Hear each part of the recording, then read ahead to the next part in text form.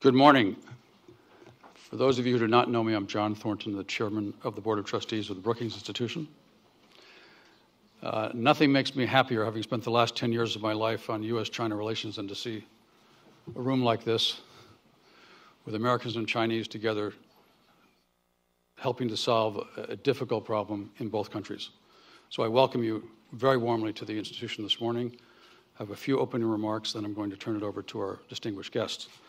Now, there are so many important people in the audience, I'm reluctant to recognize any of them, but I do want to recognize former Prime Minister Julia Gillard and welcome you.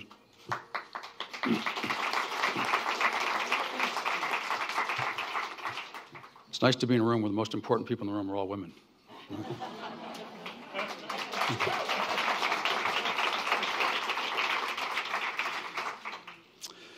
Science has left little doubt that what happens in the earliest years of a child's life matters immensely in shaping the rest of that life. Early childhood development, or ECD, also has disproportionate influence on the potential of our communities and indeed our countries. ECD is high on the priority list for both the US and China. As such, there should be a great deal of mutual learning that can take place. At Brookings, for instance, we have begun a program that aims to fill the gaps in knowledge about what it takes to scale up ECD in developing countries. We are eager to learn from China's experience and expertise for insights that can be applied in the United States and elsewhere. To help us address this literally life-changing subject, we have with us today two of China and America's most distinguished leaders. I've had the pleasure of knowing and working with Vice Premier Liu Yandong for a number of years. The Vice Premier has taken an interest in early childhood development issues throughout her career. As chairperson of the All China Youth Federation in the late 1980s, for instance, she established Project Hope, a charity that has constructed tens of thousands of elementary schools in China's poorest regions. As Vice Premier and a member of the Politburo of the 18th Central Committee of the Communist Party of China, Madam Liu honors us today by being the most senior Chinese official to ever speak at Brookings. Secretary Clinton, one of the world's most eminent leaders, requires no introduction to this or any audience. Since leaving government, she has been deeply involved in the Bill, Hillary, and Chelsea Clinton Foundation, which keeps her engaged in global and domestic issues. As we began planning today's event, it was obvious that Secretary Clinton was the ideal and natural person to represent the U.S. side, given her long-standing involvement with China and with children's issues. Another reason is her relationship with Vice Premier Liu. They've done much important work together. As many of you will know, in 2010, Secretary Clinton and Vice Premier Liu founded the Chinese-U.S. high-level consultation on people-to-people exchanges. They co-chaired 3 rounds of the consultations in Beijing and Washington, launching cooperative programs in education, science and technology, culture, and sports. Indeed, the official part of Vice Premier Liu's visit to Washington this time is, in fact, to continue this important initiative with her new counterpart, Secretary Kerry. Finally, a word about our co-hosts. The China Development Research Foundation is one of China's most important and influential research institutions, and we were delighted when its Secretary General, Professor Lu Mai, sitting right over here, suggested a joint event. We share a strong belief that there needs to be more exchange of views and genuine research collaboration between U.S. and Chinese think tanks. Brookings is committed to doing its part. In addition to this public event this morning, we will hold discussions between Brookings scholars and the CDRF delegation this afternoon about future areas for cooperation. Now, just a few logistical comments. In a minute, I'm going to turn the podium over to Vice Premier Liu, who will make some remarks, followed by Secretary Clinton. I will then take the prerogative of the chair, ask each one of them one question on behalf of all of us. If the audience could then remain seated while we allow the Vice Premier and the Secretary to depart. Well, then there'll be a break of 10 minutes, and then we'll continue the program. Please welcome Vice Premier Liu Yandong.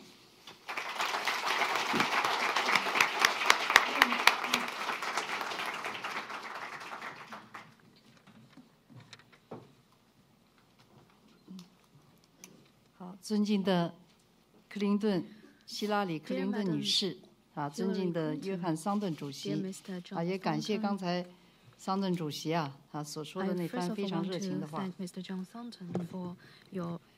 女士们、先生们，大家早上好！很高兴呢，来到久负盛名的布鲁金斯学会，参加中美儿童早期发展战略的对话会。我知道，拥有近100年历史的布鲁金斯学会是全球智库中的佼佼者不仅你们出思路，而且出人才，被称为没有学生的大学。历届美国政府呢都有不少重要的人员来自这里。这次贵会与中国发展研究基金会就儿童的早期发展进行对话交流，是富有爱心、深有远见的一个行动。我对会议的召开表示祝贺，也并期望着对话呢能够取得丰硕的成果。儿童是家庭幸福所系，国家希望所在。3年前，时任美国国务卿的克林顿女士访华时，送给我一本名为《举全村之力》的书，讲的就是应该动员地球村所有人的力量，帮助所有的孩子能够健康、快乐、活泼的成长。克林顿女士本人还是儿童营养1000天理念的积极倡导者和实践者。同为人母，我对此呢也是深有同感的。因为中国呢是一个发展中国家，人均 GDP 还排在世界的第86位。按联合国标准，还有1.28亿贫困人口。5年前呢，我曾经到贵州和宁夏的山区考察，看到一些孩子因离家太远，不能及时吃上饭。有的贫困家庭的孩子们，因为营养缺乏而长得很瘦弱，心情呢十分的沉重。我和同事们马上进行了专题研究。中国政府呢，在集中连片的贫困地区680个县实施了营养改善计划，如今呢已惠及到3100多万学生。如此大规模的营养干预行动，在中国历史上还是头一次。因此呢，也得到了世界银行、联合国开发计划署和儿童伙伴组织专家们的高度评价。中国呢还实施了贫困地区儿童营养的改善项目和消除婴幼儿的贫血行动，分别使100个特殊贫困县和73个国家级贫困县，大约80万的婴儿受益。最近呢，也就是我回国以后，也即将颁布国家贫困地区儿童的发展规划。准备出台一系列的全程干预、全面保障的政策措施，为贫困地区的孩子送去更多的关爱。我们的目的就是要筑牢网底的安全网，筑牢兜底的安全网，让每一个孩子都能够健康的成长。女士们、先生们，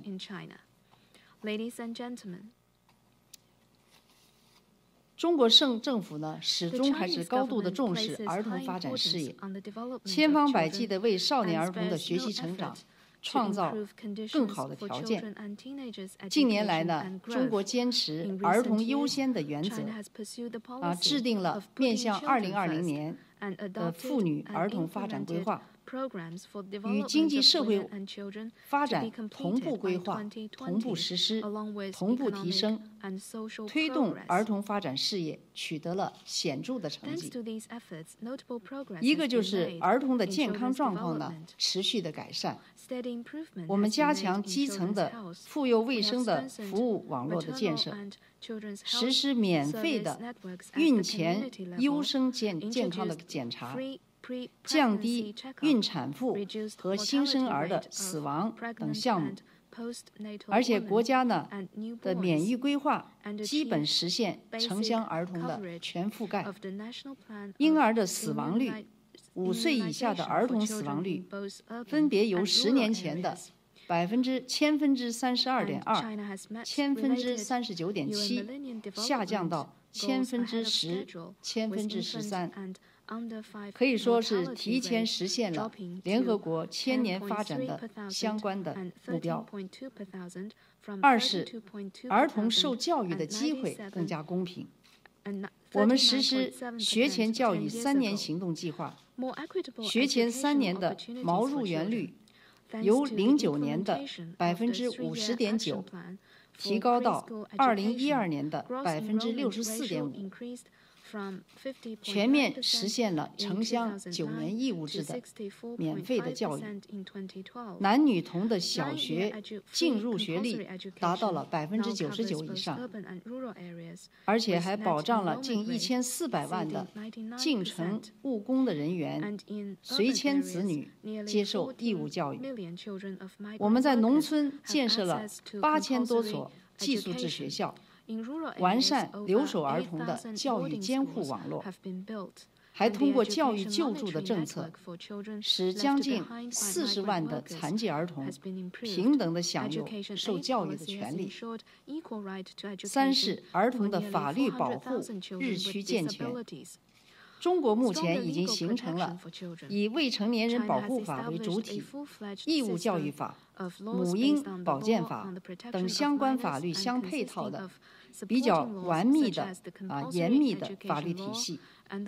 因此呢，全社会保护儿童的法律意识呢也是明显的增强，司法机构和法律援助的网络也在不断的健全。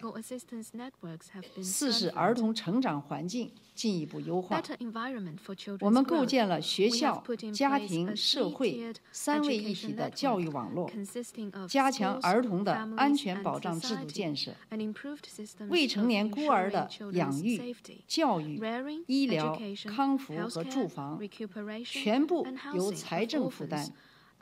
残疾儿童、流浪儿童、艾滋病影响儿童等弱势儿童呢，也得到了更多的关怀和救助。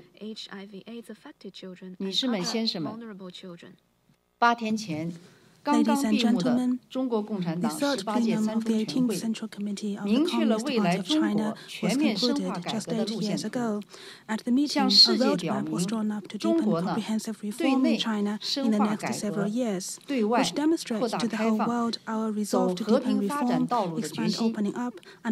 这次会议突出强调了要更好地保障和改善民生，促进社会的公平正义，明确提出推进学前教育以及面向残疾人的特殊教育的改革发展，要尽力为每个学生提供公平的、适合的教育。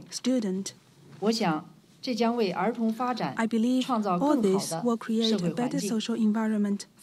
因为这次决定呢，有15个方面，60条，近300项改革措施，其中把这个学前教育、儿童的保护也放在一个重要的位置，作为我们未来8年到2020年必须实现的目标。中国18岁以下的少年儿童接近3亿1千万，这为我们这样一个在我们这样一个发展中的大国，把儿童的发展提高到更高的水平，面临的困难和挑战是可想而知的。那么在推进儿童事业发展的进程中，我们也深切地体会到，儿童的早期发展是回报率最高的人力资本投资，所以我们呢一定要早投入、多投入，要制定法律政策和配置公共资源来优先考虑儿童的需要。儿童发展的2大途径就是健康的体魄和良好的教育，因此我们应该积极地实施健康和教育为主的 Therefore, we should pursue a policy of children's development with such a focus and lay a solid foundation for the lifelong development of everyone. The growth of children is governed by its own laws. We must carefully study these laws, respect them, respect the children, and help them develop in an all-round and distinctive way. At the same time, the whole society should care about the growth of children. We must give full play to the roles of the government, schools, communities, the media, and non-profit organizations, so that care for the children will become an integral part of national consciousness, civic code of conduct, and social morale. As an old Chinese saying goes, education in the early stage is vital to one's advancement in the whole life. Children's development will continue to be a strategic priority for the Chinese government. We will draw on best practices of other countries and explore a path of promoting children's development in keeping with China's national conditions, so as to prevent poverty from being passed on to the next generation and gain rich human resources and human capital for the future. We will strive to uphold children's rights, increase their well-being, and promote their all-round development, so that each and every child will have the opportunity to realize his or her dream and enjoy an even brighter future. Ladies and gentlemen, I am visiting the United States to implement the important agreement reached by our two presidents and co-chair the first high-level consultation on people-to-people exchange following the change of government in both countries. And this mechanism was established according to the agreements of our two countries and built with the personal efforts of Madam Clinton and I. Since the launch of this mechanism 4 years ago, our two countries have actively promoted extensive and substantive exchanges in areas such as education, science and technology, culture, sports, women and young people. This has opened a new chapter in promoting mutual understanding and exchanges between the two peoples, and it has become a good example of people-to-people exchanges between China and other countries. Here, I wish to once again pay respect to Madam Clinton, the co-founder of this mechanism. 提高全社会儿童保护意识，为儿童来创造适合他们成长的环境，越来越成为国际社会的共识。习近平主席呢一直高度的重视儿童的早期发展，明确地提出了人类发展的潜力取决于儿童，取决于儿童，儿童的健康成长取决于各国政府和整个国际社会的关心和努力。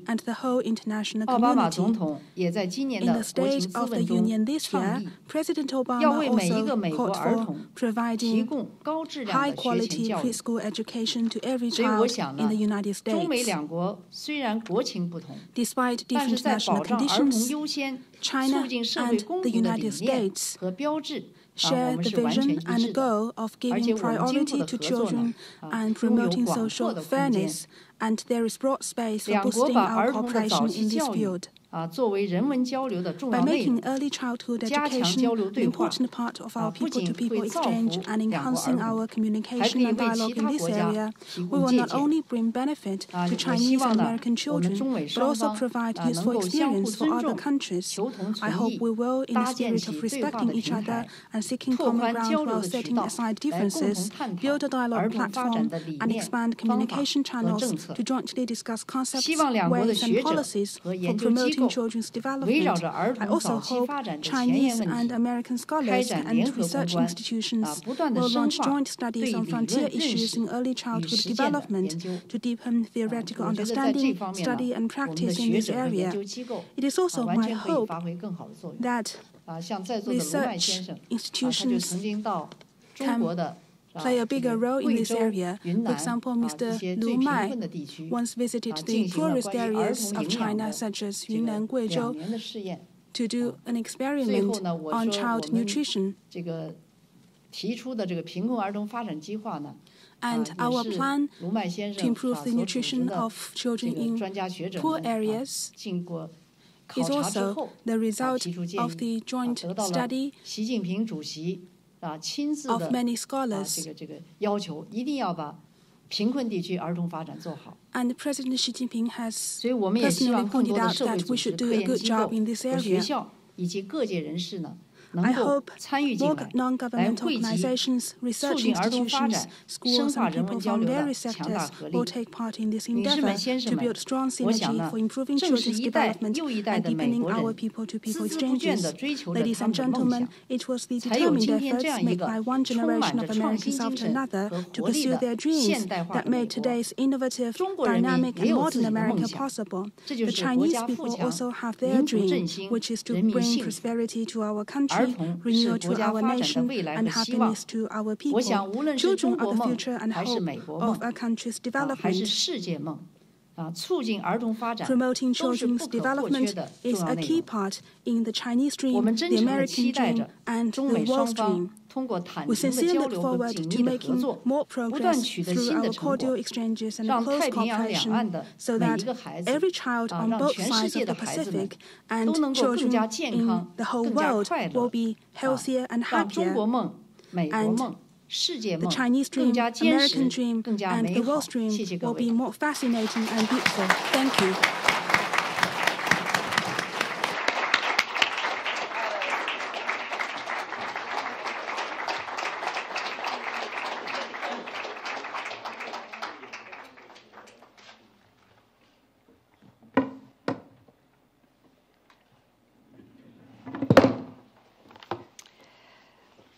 Well, I certainly agree that this issue deserves the high-level attention that we are giving to it today. And I am very grateful to the Vice Premier for her eloquent description of what China is doing and her deep understanding of the importance that all countries, all people, all families should place on the early childhood development of our boys and girls. It is a great pleasure for me to be once again with Madam Liu, who I've had the great pleasure of working with on many of these issues that may not be in the headlines, but are in the trend lines. You know, too often we only pay attention to what is on the front pages of the newspapers because those are the crises we have to deal with. But the work that she has described, that she is undertaking in her new responsibility as Vice Premier, looking after the health and well-being of the Chinese people, particularly Chinese children, will, I predict, in history be seen as among the most important commitments that China is making. I am delighted to be here with John Thornton, the chair of the board of Brookings. I'm also delighted to see so many distinguished Chinese friends and former colleagues here today. And I'm particularly pleased to see former Australian Prime Minister Julia Gillard, who is working with Brookings.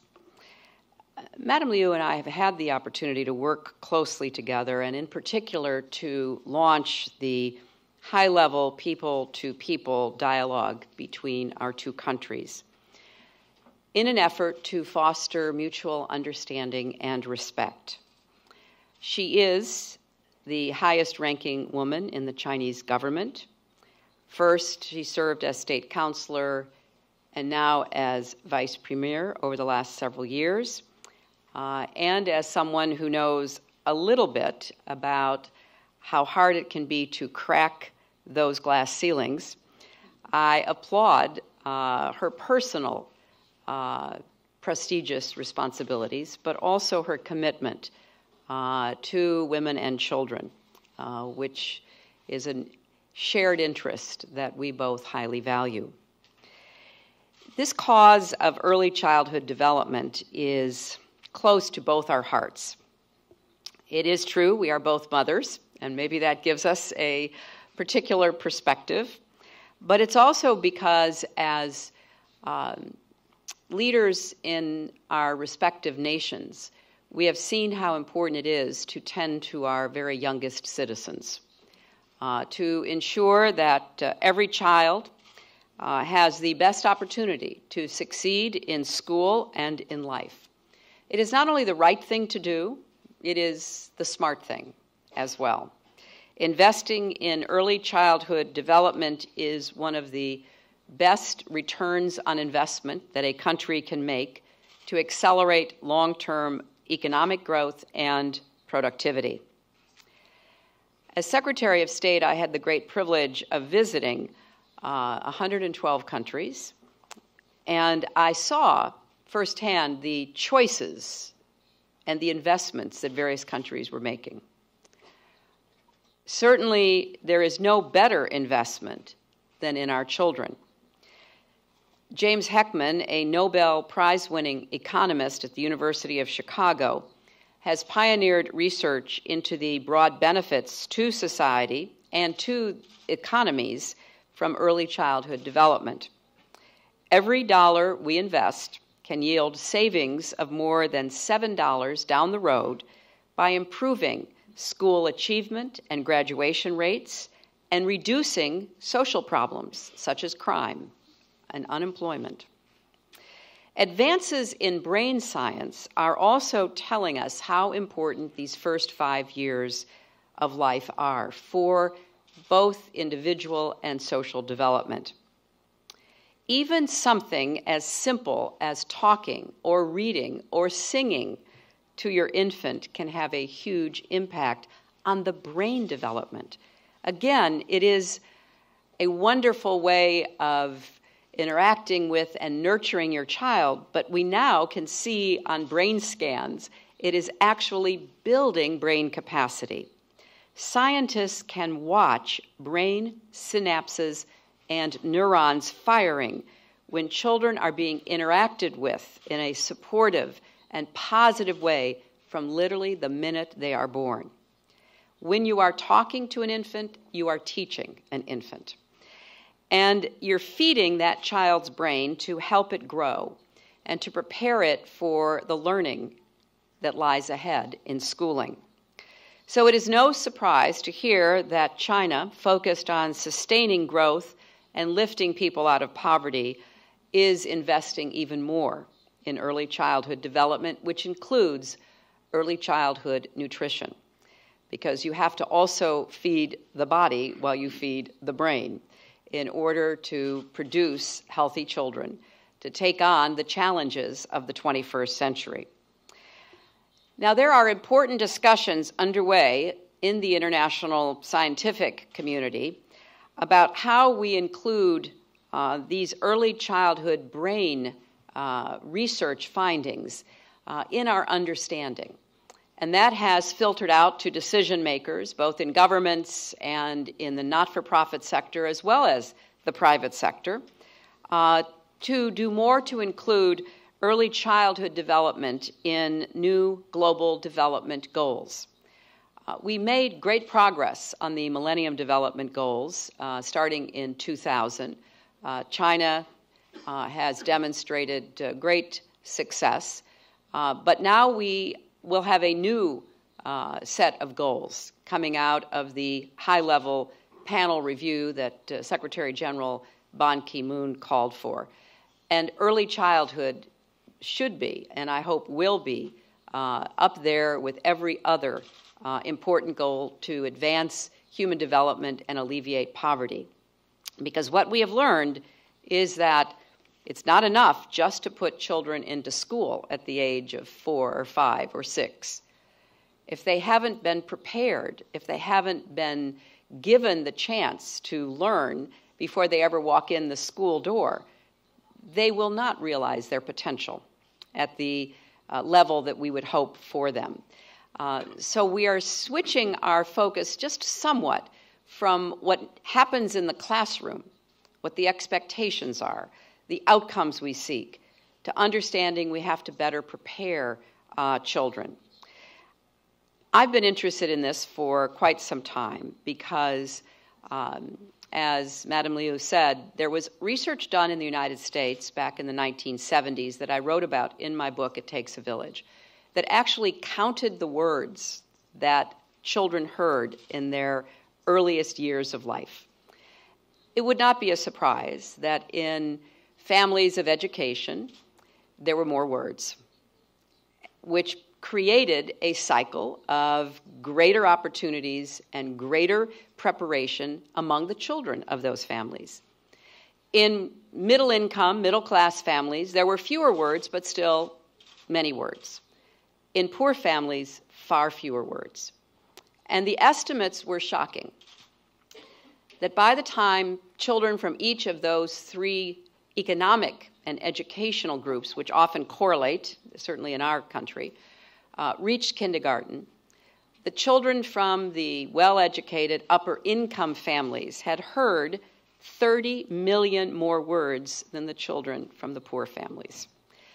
So is it any surprise that the vocabularies of the children from families like my husband's and mine were much greater, the understanding of the world around them much more sophisticated, and the ability to learn much greater?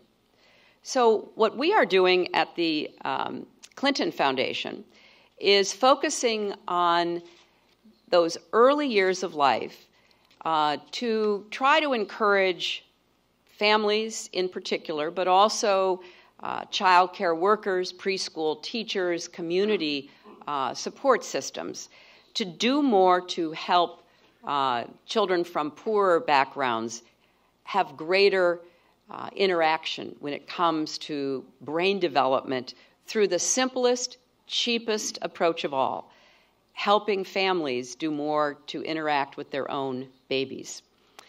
I've done this work for a long time, as I said, and very often, 30 years or so ago, I would make it a practice when I saw families, particularly young mothers with their infants or babies or toddlers, and particularly with the infants and the babies, I would say, I bet you're having so much fun talking to your baby. And there would be a look of surprise. And the mother would say, well, why would I talk to her? She can't talk back. And I realized that somehow we had lost the accumulated wisdom, and also given the stresses, the economic stresses, the social stresses that so many families around the world face today, that we had to do more to reach out and assist and empower families to be their children's first teachers and to understand the important role that they play.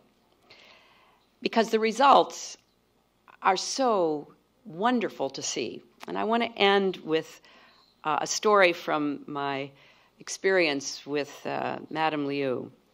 When I was in Beijing in the spring of 2012 for the Strategic and Economic Dialogue, she and I held a meeting of our people-to-people dialogue in the beautiful National Museum. When our delegation arrived, we were met by a large group of Chinese and American children waving flags and offering greetings.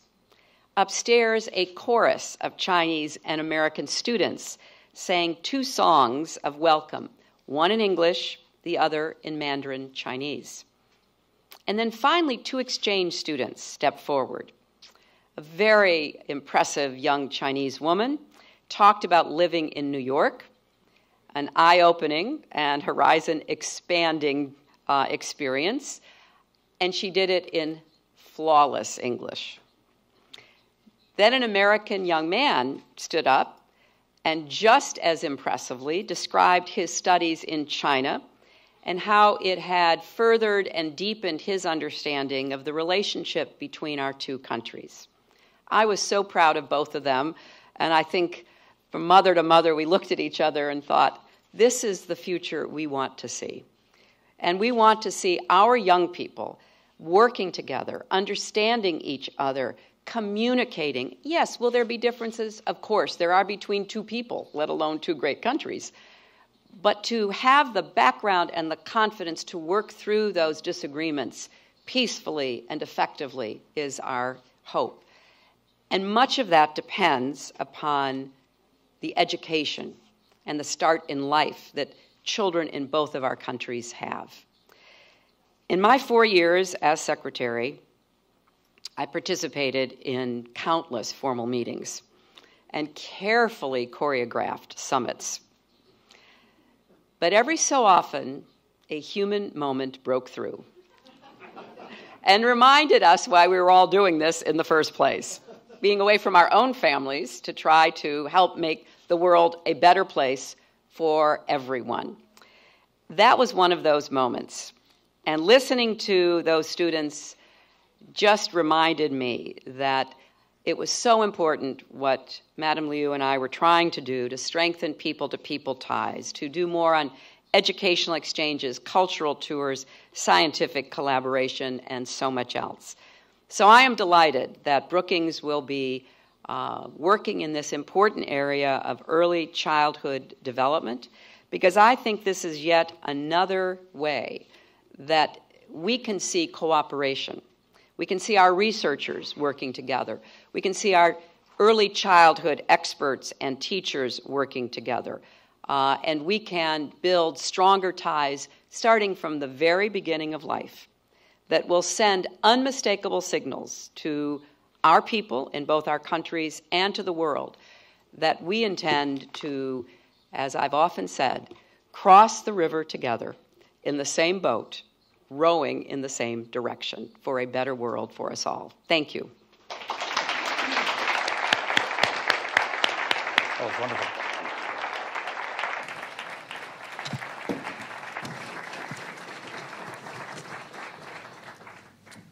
Okay, so my job is to keep everything on time here. I'm going to, as I said earlier, 我现在主要的工作呢是要确保我们的会议能够继续按照预先的日程进。And I'm going to ask them at the same time so we can move this along. For Secretary Clinton, I'd like to ask the following question. This is going to sound almost naive in the current Washington, but nevertheless, given the overwhelming evidence about the benefits of what we've all been describing this morning, why is it so difficult in our country to get consensus on the scale of public investment into early childhood development? And for Vice Premier Liu, if you could explain to the audience, given the fact that many, if not most, of the children we're talking about are in rural China or the children of migrant workers in urban China, why the investment in that particular group is so important for China's economic and social future? Secretary Clinton. Well, let me start then, John. I think there is a consensus that we need to do more in early childhood development. There is a debate about the government's role at the federal level, the government's role at the state and local level, the family's role, the private sector's role, and the not-for-profit sector role. What I am hoping we can do is begin to pull all the various parties together. As Madam Liu said, President Obama called for a greater federal government investment in preschool, which is very important, something that helps to shore up systems where they exist around the country and create them where they don't. At the same time, a number of states, Oklahoma and Georgia being two of them, have made significant investments in early childhood education. So this is not a partisan issue. It's a values issue that has budgetary consequences. So what we are hoping for is to make a strong case that there is an opportunity for our federal government, our state and local governments to make a commitment to early childhood. The newly elected mayor of New York has made a very explicit commitment. So that's the government side of the equation, and it's incredibly important, and it needs to be continually expanded in the right ways. But it's not only about our government, because what I was talking about are the very earliest weeks and months of life, where the first educational experience that a child has is in the family that is responsible for that child. And it's my very strong belief that even if we had everything we could dream of for institutional preschool programs around our country tomorrow, we would still be working to make sure that families, particularly families that don't have this information or been given the opportunity to understand what they can do as their child's first teacher, would be doing more. So I think, John, that this has to be elevated as an issue, but it needs to be seen not just as a government issue or not just as a family issue, but as an integrated approach to helping our very youngest citizens get the best start in life and giving them the support and services through their families and through communities that they deserve to have. So it's an issue that, because of the brain science now, is catching on and being understood by a much broader population in our own government as well as society. Thank you. 好，我也就是回答一下约翰桑顿先生提出的这个问题。Okay, I would like to answer the 我想 question 呢， raised 中 by 国的 Mr. 这 Thornton. 个早期儿童的发展呢，这个实际上是伴随着中国的城镇化的过程。刚才讲到的这个问题，现在 Early 中国的 childhood 城镇化呢， development 已 is 经 accompanied by 是 the pace of urbanization. 达到52%。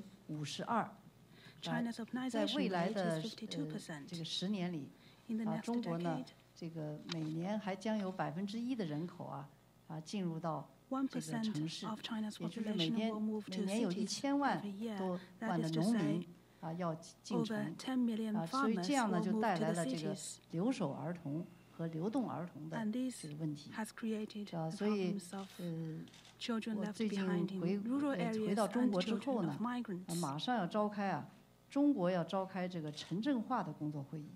After 所 I 以城 return 镇 to 化， China, 这次中国 I 的城镇 will 化呢， participate in a 将是 meeting 以 in 人的 urbanization of 以人为 China. 本的这样一个 And 城镇化。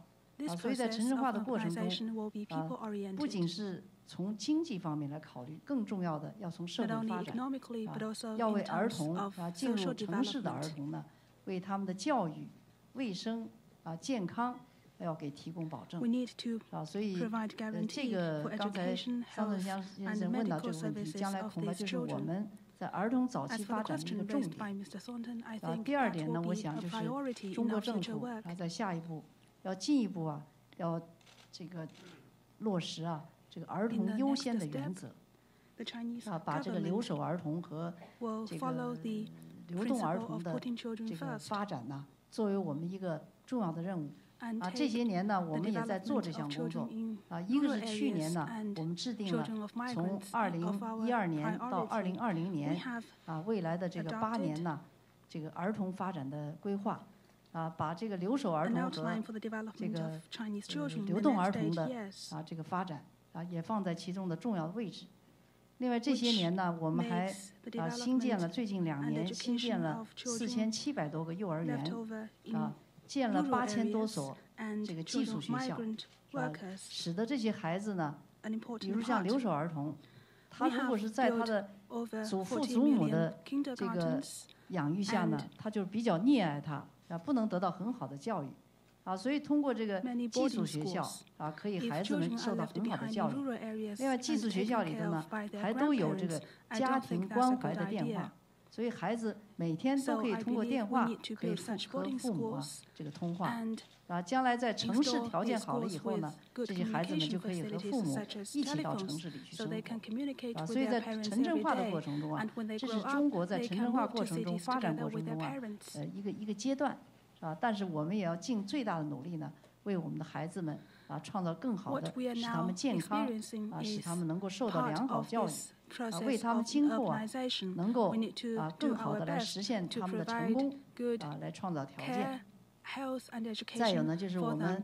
一定 so 要 as 这 to 个 pave 要 the 进 way 行 for their future 分类的这个 success. 指导儿童 In 的早期教 addition, 育 we should also 因为中国现在发展这个阶段呢，这个 differentiated 区域发展的 policies 不平 for 衡 the 和 early 城乡发 childhood 展的不平衡 development. China is 你比如说 experiencing 在 an imbalance 农 between 村 urban and rural 特别 areas 在 and 一些 among 贫困 different 农村 regions. 我们 In 重点呢进 rural 行 areas, 营养干 especially 预 in those 是解决这 very 个 poor 营 rural 养不良的 areas, 问题 we have carried 但是 out 在城市里 nutrition 头呢，我们 intervention 现在的小胖子太多了 to remove 这个，所以呢，就是也要进行这个正常的营养的干预，使孩子也能够健康的这个成长。但是总之呢，我们将来要把这个流动儿童和留守儿童作为我们下一步儿童早期教育、早期发展的一个重点。同时，最后一点我也想，要是通过人文交流机制呢，加强和美国和其他国际社会进行这个交流与合作特别是美国在这一方面呢，这个很早的时候就开始注重这个问题所以很多东西呢也是中国是可以借鉴的。所以总之呢，我相信呢，在中国政府的这个大力的努力下现在我们中国的这个教育经费中国现在有2亿6千万的学生，再加上这个幼儿有将近4000万，是3亿1千万的学生和幼儿。所以现在中国政府呢，已经把财政投入是教育投入是第一投入，这个占了整个国家财政支出的17.6%，而且最近的5年，每年都以19%的速度增长。所以下一步呢，这个包括这次中央3中全会的决定，仍然把教育放在优先的这个位置。所以我觉得有这样一个好的条件，在经过我们的努力工作还有加强和美国以及其他国家的交流合作，我相信这些问题呢都能得到更加妥善的解决。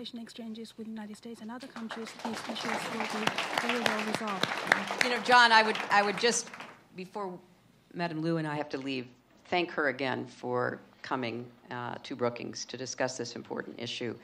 And on behalf of the Clinton Foundation, we would, look forward to partnering with you at Brookings, obviously partnering with our Chinese friends in our initiative called Too Small to Fail, because that is how we think of the challenge that we face. But again, please join me in thanking both Brookings and Madam Liu for this very informative session.